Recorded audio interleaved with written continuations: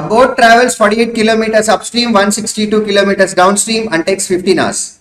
It takes 16 hours to cover a total distance.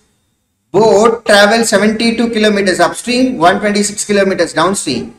Then find the speed of the boat in still water. See, if you try to solve this question using traditional method or by using formula, it takes a lot of time, at least 10 to 15 minutes. That is guaranteed. Now for these type of questions, there is a logic. I'll write distance covered in upstream, distance covered in downstream and the time taken. Okay. How many cases we have?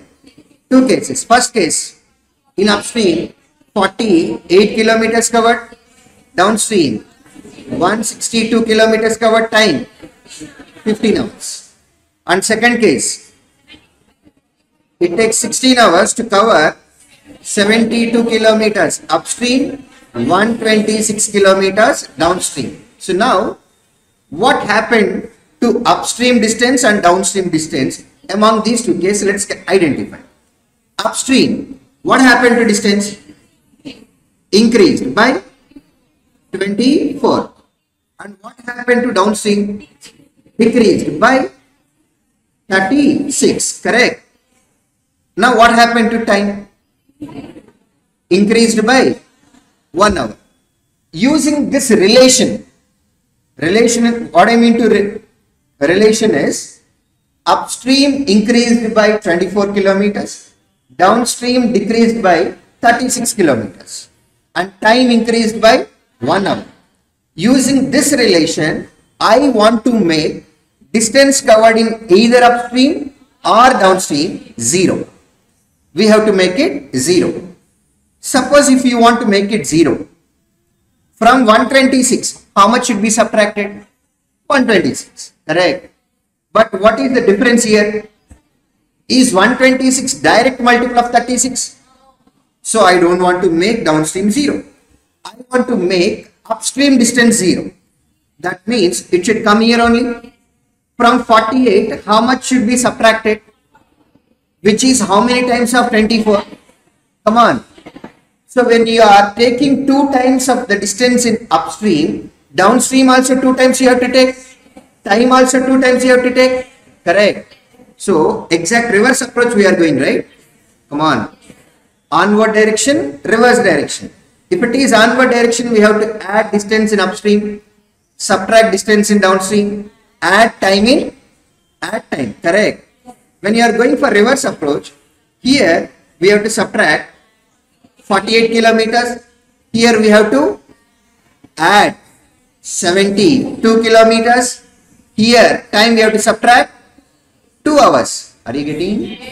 When you add 72 to this fellow, it becomes 234. When you subtract 2 hours from 15, come on. Now observe first case, which is in yellow color. 0 kilometers covered in upstream. In downstream, 234. And how much time is it taking?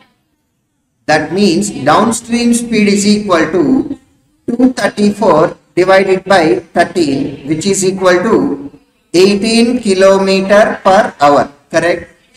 Now use this fellow either in second line or in the third line. It's up to you. I use it in third line. Okay.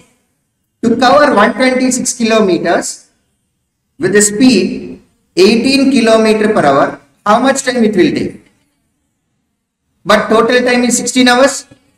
That means to cover 72 kilometers, it takes 9 hours only.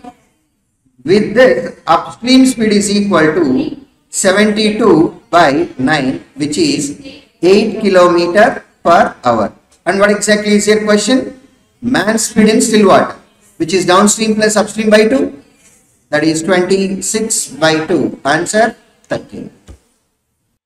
Is this clear? If you want to solve this question using traditional method, how usually generally people do is 48 by x, 162 by y, where x and y are upstream speed and then downstream speed, which is equal to 15. Then 72 by x plus 126 by y is equal to 16. Now I will treat, see, if you want to solve these two questions as it is, it takes again a lot of time. So what I will do is treat 1 by x as a and 1 by y as b. Then it becomes 48a plus 162b, 72a plus 126b, which is 15 and then 16. Solving these two equations is easy, better than this, correct? Now after this, you will get a value and then b value, which is 1 by x and 1 by y. From this we can calculate x value and then y value. After this, when you add and then divide it by 2, then you will get m value, because x is upstream speed and y is downstream speed. Takes a lot of time.